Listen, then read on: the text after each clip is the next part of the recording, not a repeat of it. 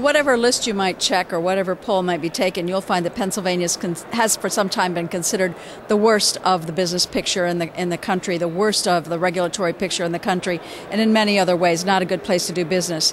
We are looking to turn that to the tide of Pennsylvania is the best place to do business, to be able to start a business, create jobs, provide sustaining jobs for our families, and to be a good place to raise your family. So I believe we can do it. We are on a good path to do that. We are turning Pennsylvania over to that positive place to do business.